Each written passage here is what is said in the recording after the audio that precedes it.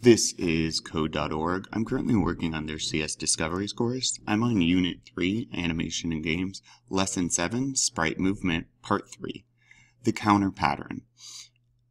Increasing or decreasing numbers is common and incredibly useful in pattern programming. This counter problem can be used to make an image fly across the screen, to count down a timer, or keep track of clicks. Used with a variable x to count up by 1, the counter can look like this: x equals x plus 1.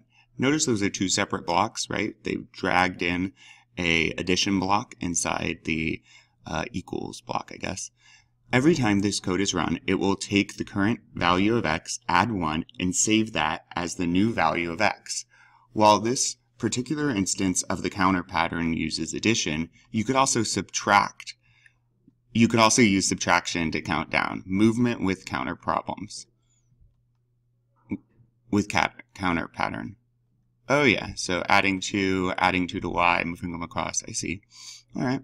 The above code uses the counter pattern in a draw loop, to move 3 sprites. Notice that each of the 3 sprites moves differently depending on whether you update the sprites X, Y, or both. Other uses for the counter problem. Any block that takes a number as an input could be animated using the counter pattern in the draw loop. Take a look at the following examples, each of which uses the counter pattern to animate a different aspect of the image.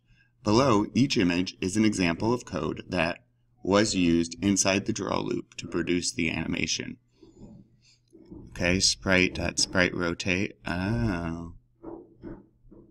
Okay, and so these are all counting up, even this property.